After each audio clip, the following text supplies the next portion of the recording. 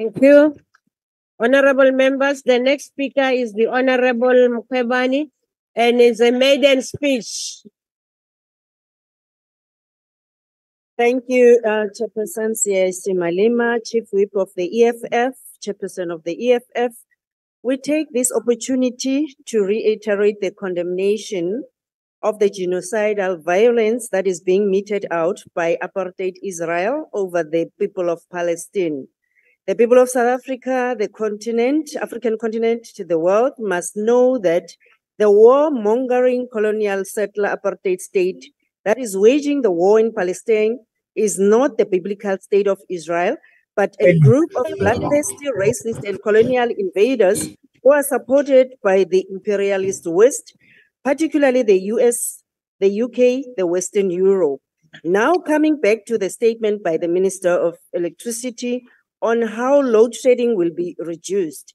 It is not the first time that the political leaders from the ruling party have made commitments about load shedding, and there is still no believability and credibility in their statements.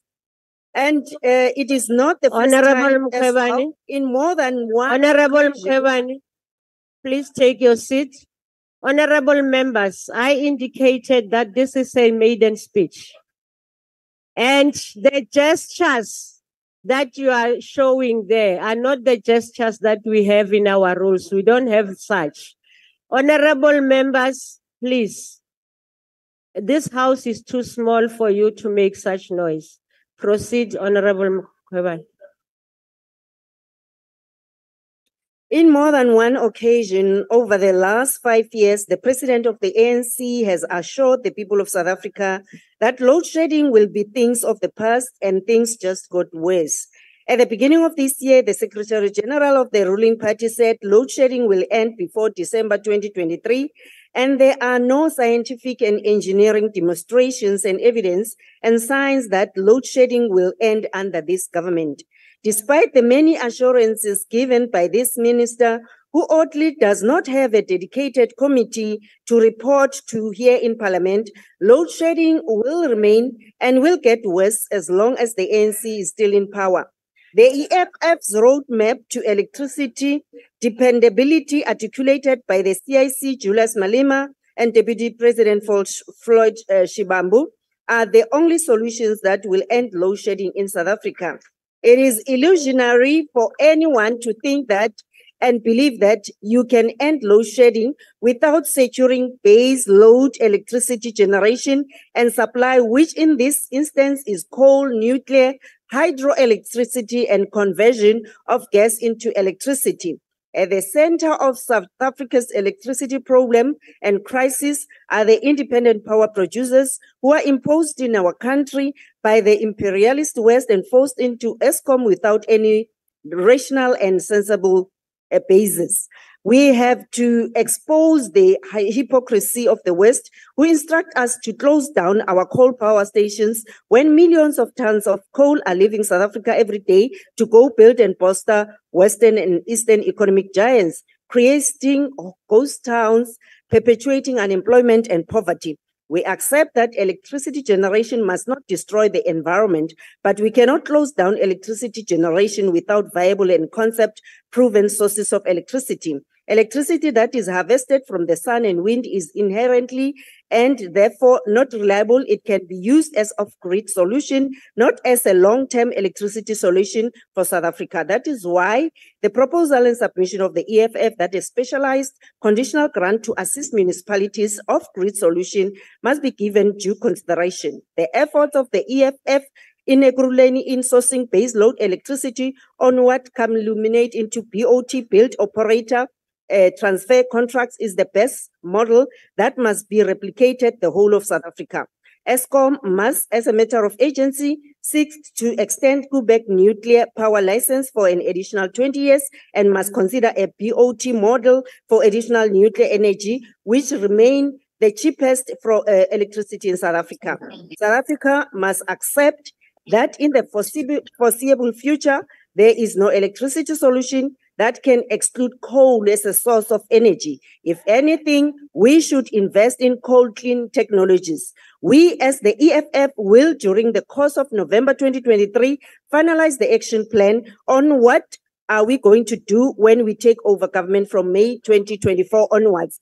We are aware that as part of the ruling party's election strategy for 2024, they will go around making empty promises and commitments on things they know they cannot deliver.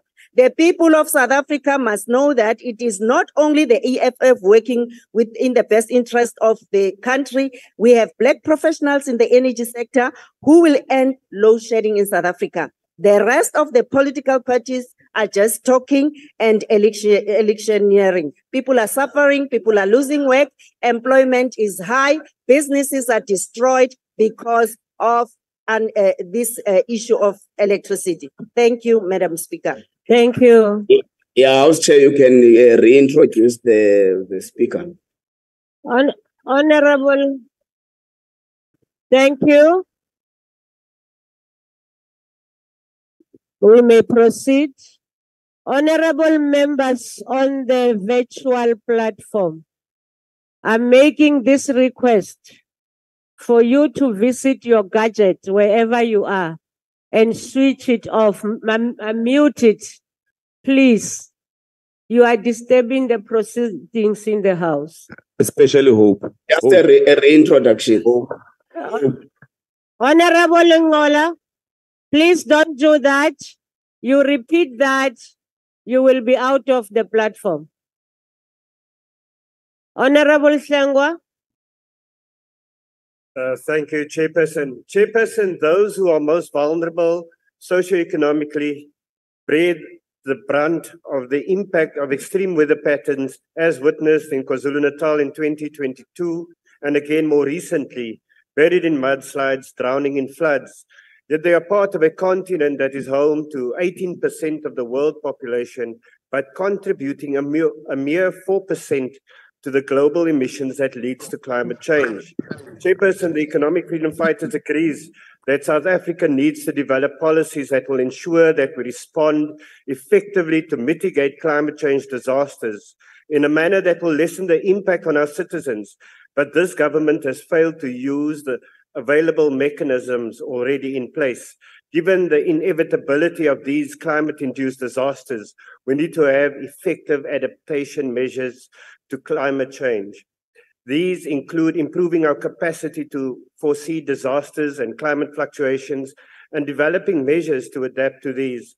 The ANC can't even keep the weather monitors functioning. We do not believe that this current ANC-led government possesses the wherewithal to respond adequately in the event of climate disasters, to drive South Africa's transition to a low-carbon and climate-resilient economy that will enhance the country's ability and capacity over time to reduce greenhouse gas emissions. Chairperson, the Portfolio Committee for Forestry, Fisheries and Environment was under pressure to finalize this bill, from a condensed public hearing schedule to finalizing the wording of the bill. The incentive to finalize this bill as fast as possible was the Just Energy Transition Investment Plan, where the funding commitment was increased from $8.5 billion to $11.8 billion. The Just Energy Transition Investment Plan gives effect to the Just Energy Transition Partnership signed at COP26 in Glasgow, Scotland 2 years ago. Wealthy developed nations are pledging $11.8 billion for South Africa to transition from coal-based energy generation to renewable energy. Wealthy nations have developed their economies using coal to the detriment of the environment. Developing nations now have to bear the brunt of that advancement and are told that they need to transition from carbon-based energy sources to renewable energy sources. According to the Just Transition Framework released by the Presidential Climate Commission in June 2022, South Africa will reach net zero greenhouse gas emissions by 2050. We are concerned that the Climate Commission is centralizing the presidency from the process of appointment to determinations of functions, potentially giving the Presidential Climate Commission super-ministerial powers to dictate to other ministers. We need to ask why the developed world, which is largely responsible for the climate crisis we are facing, is so invested in dictating South Africa's development choices.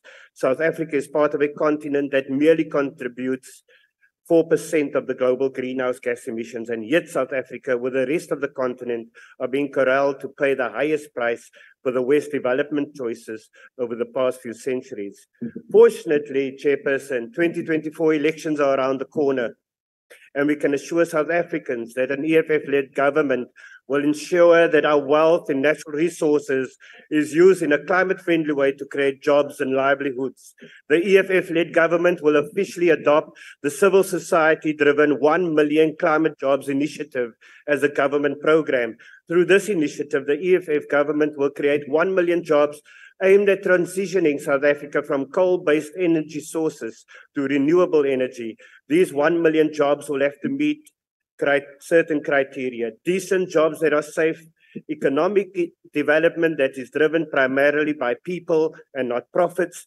An EFF-led government will be actively involved in creating jobs that address climate change, employing and training new climate workers, and retraining workers where necessary. Workers must be given opportunities for retraining and re-employment in new climate-friendly sectors. A just transition means prioritizing the needs of working people in the social and economic disruptions that this transition will involve.